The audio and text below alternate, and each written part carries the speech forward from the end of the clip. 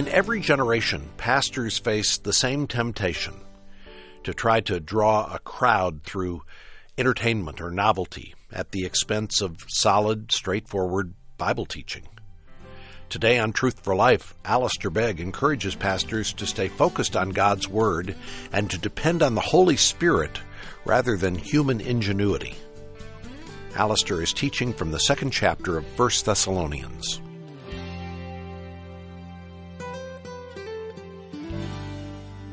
With God, all things are possible. By my God, I can run through a troop. By my God, I can leap over a wall. Therefore, we will ask God to show himself strong in our generation through the stumbling, bumbling attempts of the likes of us to fulfill the promises of his word in relationship to the teaching and preaching of the Bible.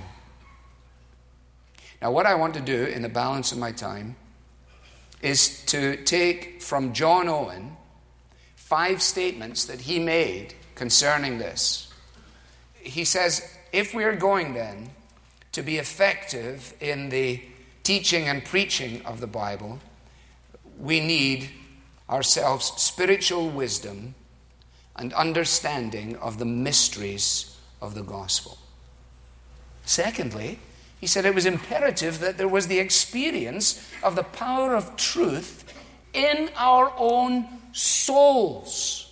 You see these words? He's not talking here about the ability for us to process information in our minds and so, having grasped enough intellectually to communicate from our heads to the heads of other people. We are not giving lectures.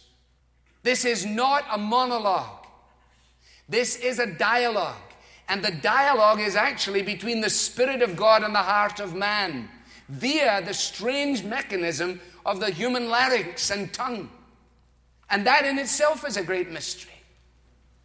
When you read the prophets in the King James Version, I think something of this grips us, doesn't it? In the NIV or in a modern translation, it says, the oracle of God, to Malachi. When you go to the King James Version, it says the burden of God to Malachi. You see, now he is experiencing the truth in his own soul. I'm not sure I know much about this, but I do know that Owen is right. If it doesn't dwell in power in us, it will not pass in power from us. There's a reason why we can't preach powerfully. There is a reason why we can hear ourselves speak, which is the worst of all sermon. When we can audit our own homiletical performance as we're going along.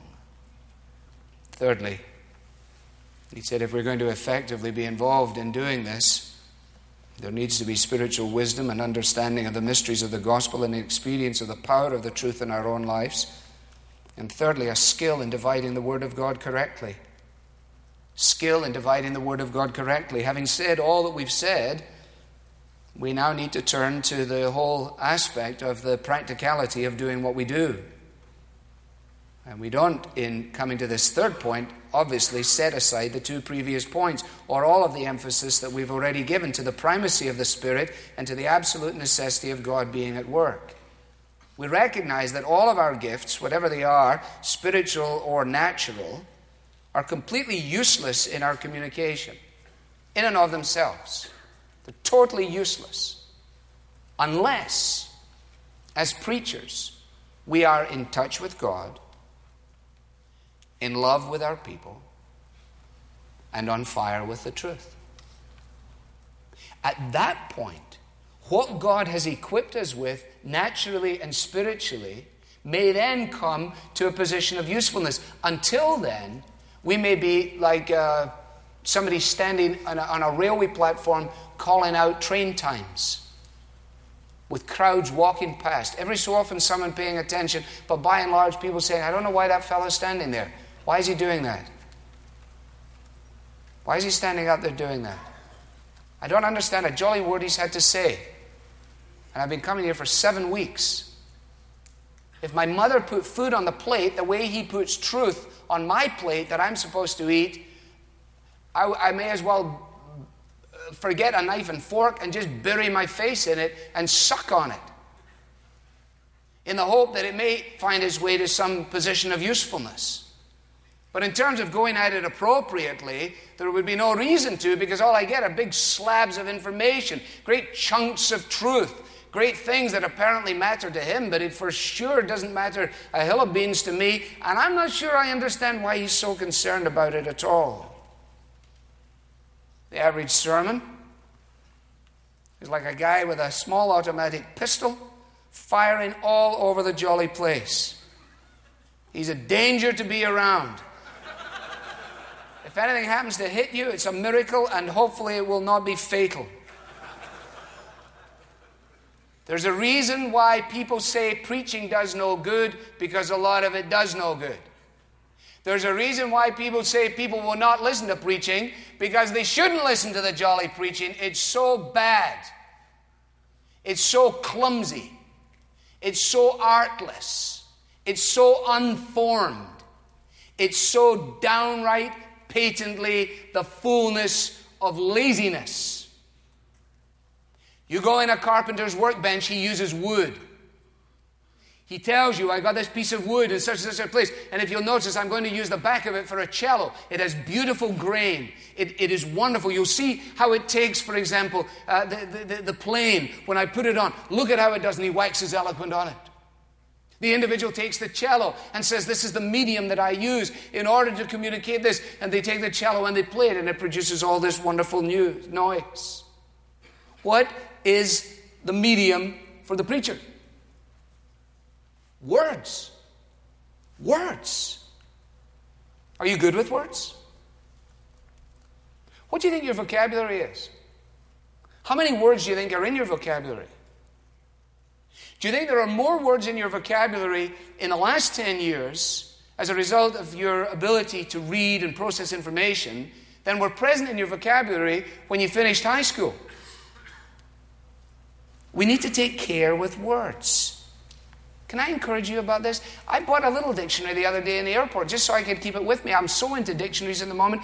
And I flew home from Los Angeles. My wife said, I never spoke to her hardly at all. I was wearing those Bose earphones, which allows you to ignore everybody around you, and which is not a good thing, but it's an honest acknowledgement on my part. So I had the earphones on and a little Webster's dictionary.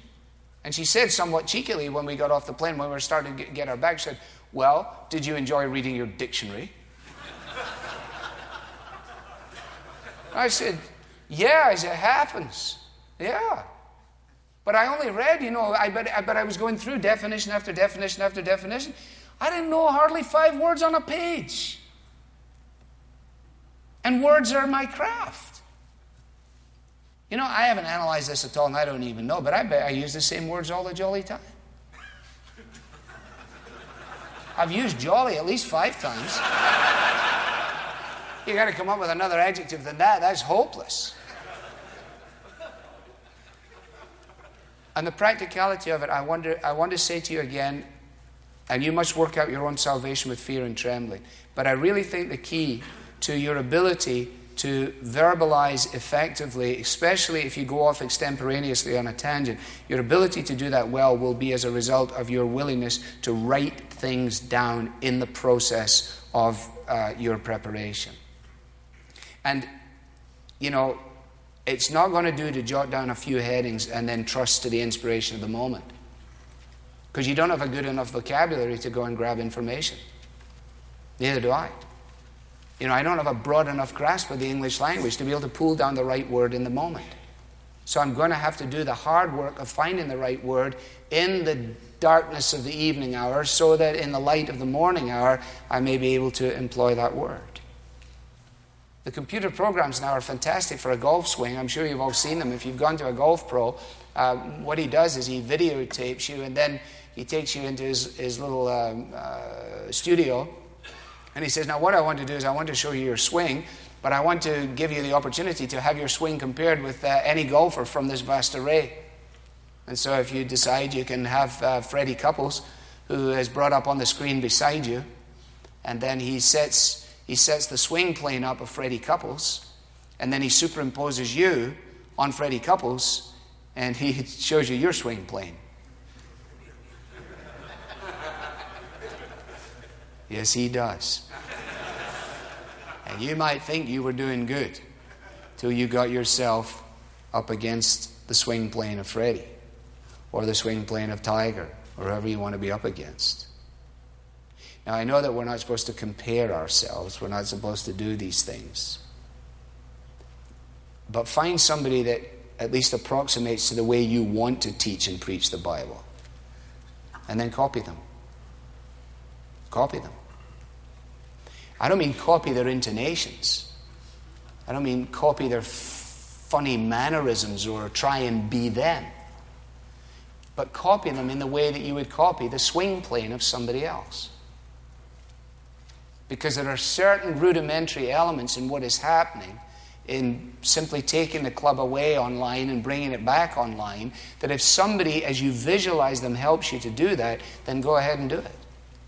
And if it helps you to have that person in mind as you're doing that, then go on. Fourthly, there needs to be spiritual discernment concerning the condition of our congregation. If we're going to be effective in preaching and teaching, there needs to be spiritual discernment of the condition of our congregation. Eric Alexander last year said we have to preach to the congregation we have, not the congregation we wish we had. All right? So you just finished your studies, you just did a D-Min, and now you think you're an intellectual. Your wife knows you're still an intellectual pygmy, but you've decided that you're now going to give them the great benefits of whatever you just discovered. Frankly, you hadn't much of a clue what you were doing yourself, but it hasn't stopped you from launching into this series, which is absolutely dreadful. And bears no correlation to where your congregation is. Now, how do we ever know where our congregation is unless we're with our congregation, unless we have a sense of where they are, however that comes? Whether it comes flooding at us with emails, whether it comes as a result of meeting people in the grocery store, whether it comes as a result of sitting with them in their bereavement and in their disappointments, whether it comes in talking with children as we happen just to meet them in the corridor, whether it comes as a result of sitting down for a moment or two with a little girl that drew us one of those dreadful pictures of ourselves preaching and so on that we take up and stick on our wall and thank God that she was there. Whatever it is, somehow or another we have to get that, because people are our books. People are our books. And that is not to say that it is a kind of consumer-led approach to our teaching series, but it sure matters that we understand those to whom we speak. That's why I read, incidentally, from 1 Thessalonians 2. He says, you know how we were with you. We were like a mom. We were like a mother with you. As a mother is gentle with her children. The mother gets down where her children are. A mother gives herself to her children. The whole of her life is essentially given over to accommodating herself to her children, so that she might provide for them in a way that they're able to absorb. That's what we're supposed to do as well. And as a father, he says, we did what a father should do. That is, we gave you moral guidance and we gave you a framework. We were exhorting you and encouraging you and so on. And a father knows the needs of his children. A father delights to give good gifts to his children. And a father makes and keeps his promises. Now, I'm not going to get into the whole, we've got to understand the philosophical milieu in which we're ministering. It's kind of boring now, all this postmodern stuff. Let's just say this. Postmodernism, deconstructionism, taken to its logical conclusion, is absolute stupidity. Nothing means nothing, and everything means everything, and everything, and right? It's just absolute nonsense. You know, the lecturer who's teaching deconstructionism tells his class and this and so on and everything else, and a boy puts up his hand and says, I'm really disappointed with you speaking as you've just done in such a way concerning the Aborigines in Australia. Oh, the teacher said, I didn't say a thing about the Aborigines in Australia. Oh, said the student, well, that's what it sounded like to me.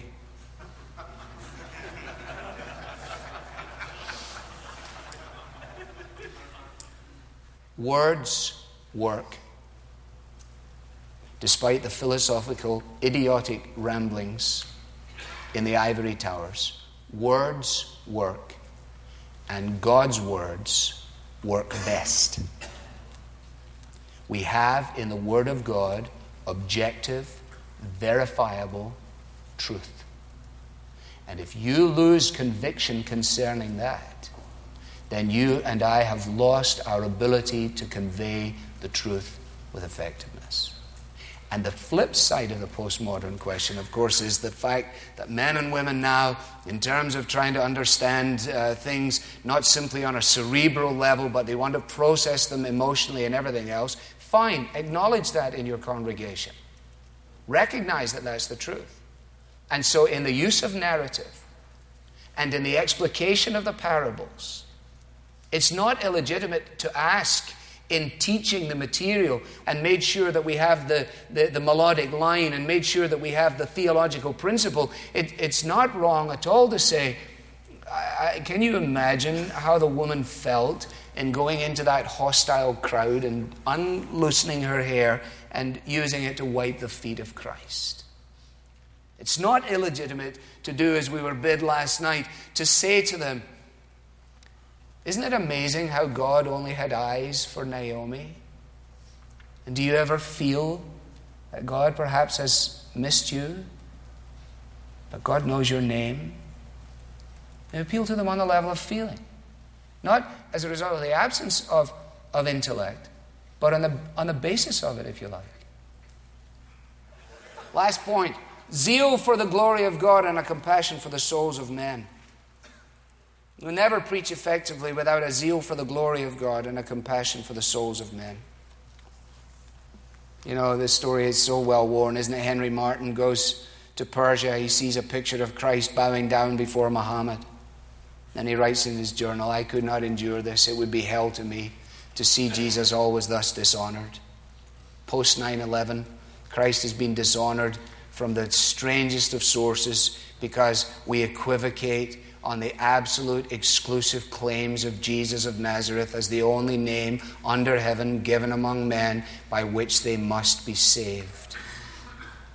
And only a zeal for God's glory and a genuine compassion to see people come to Christ will allow us then to work our way systematically and consecutively through the Scriptures, recognizing that when we preach the Bible, if we do so properly, we are almost inevitably all the time preaching the gospel.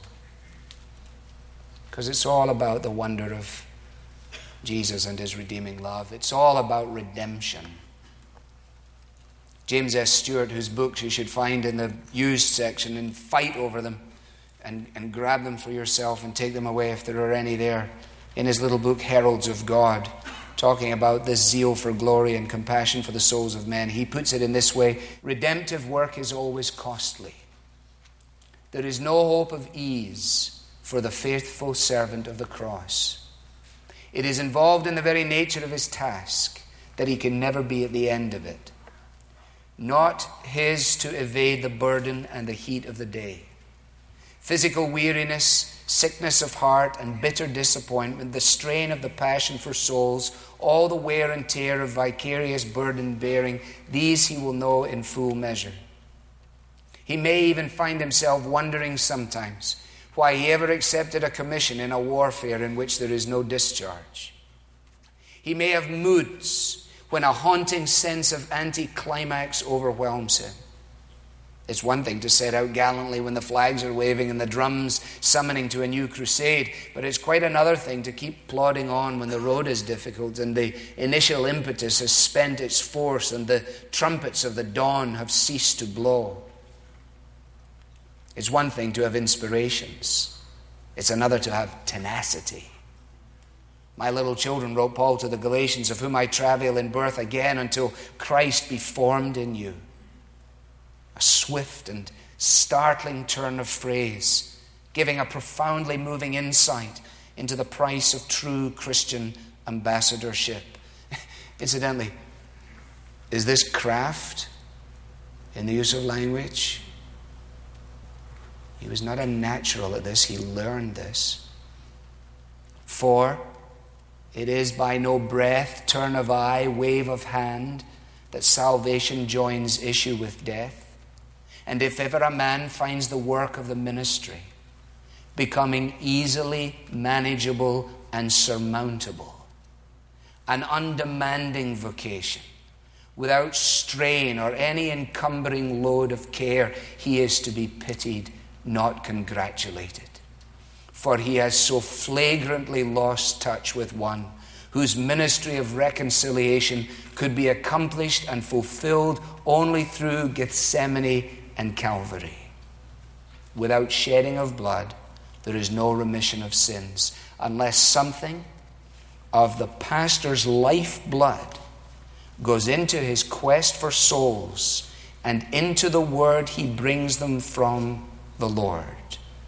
The quest remains fruitless, and the word devoid of delivering power. I hope these rambling thoughts will help us as we try and encourage one another to plod on. The other man's grass is always greener, incidentally. We all have the places we think we'd like to be. If we had this, if we had that, if we had the next thing. There's no ideal place to serve God except the place He sets you down. And we all need to know that.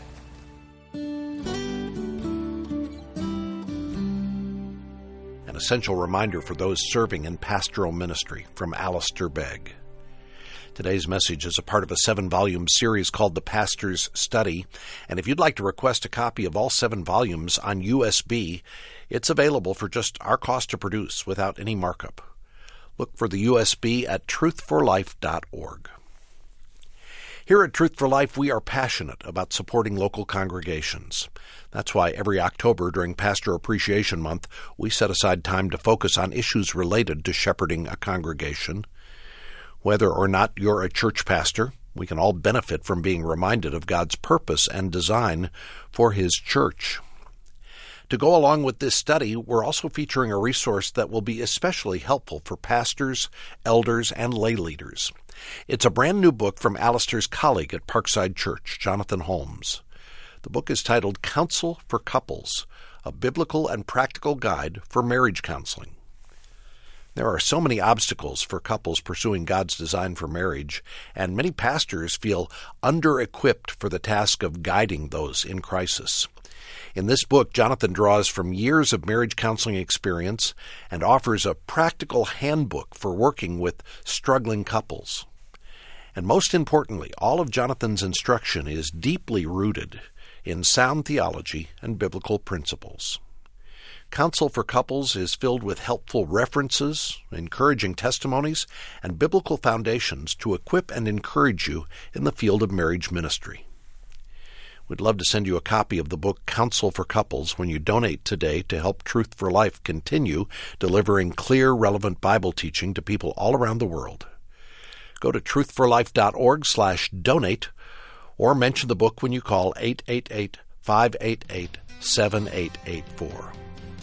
By the way, even if you're not a pastor, this book is a great tool for those who provide marriage counseling in a less than official capacity as well. So if you're a small group leader or you have friends or adult children who come to you for advice, this book is an excellent guide to help you make sure you're giving them solid biblical counsel.